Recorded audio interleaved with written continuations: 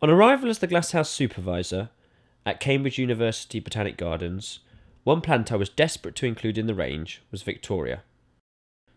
I had been fascinated as a trainee by the fountain on the garden's main walk.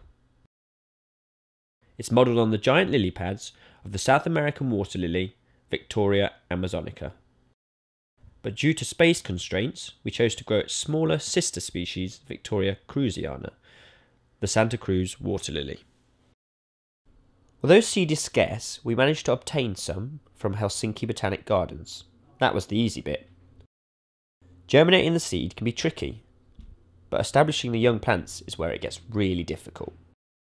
Germination can be greatly improved by nicking the operculum, a small lid-like structure on the seed.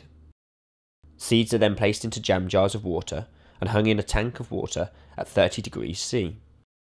Germination is quick, and the initial leaf looks like a blade of grass.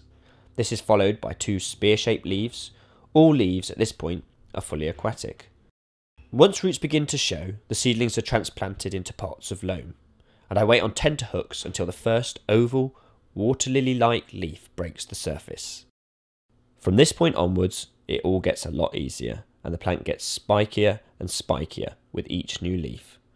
From seedling to small plant takes only a few months, so the Victoria is grown on an annual cycle. It's a fantastic plant, native to the open waterways of northern Argentina and Paraguay. The huge leaves grow rapidly, unravelling to nearly 2 meters in diameter. Each has a pronounced, upturned rim, twice notched to allow rainwater to drain away. The underside has an intricate, vaulted rib structure to spread the load of the enormous lily pad, allowing it to float. All but the smooth upper side is ferociously spiny. But even more extraordinary is its flowering biology. On the evening of day 1, the big bud opens pure white and emitting a pineapple aroma. As night falls, chemical changes in the flower cause it to heat up. The combination of colour, scent and a warm place to stay provides irresistible to night-flying scarab beetles, who push their way into the cavernous central chamber to find the walls lined with starchy food parcels to feast on. The flower appears to be every beetle's dream boudoir. But at daybreak of day 2, the flower closes up, trapping the scarab beetles inside. The flower loses the scent, turns pink, and changes sex to become male. When the flower opens again on the evening of day 2, the beetles are covered in pollen, and they fly off to newly opened, pineapple-scented female flowers.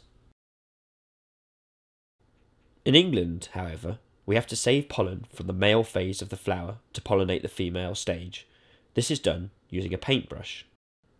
With plentiful seed set from last year's display, we were able to share this with a number of gardens. We will ourselves repeat the feat and grow the Victoria from scratch again this year, so more people can discover and enjoy the extraordinary biology and beauty of this fascinating, transgender, beetle-kidnapping plant.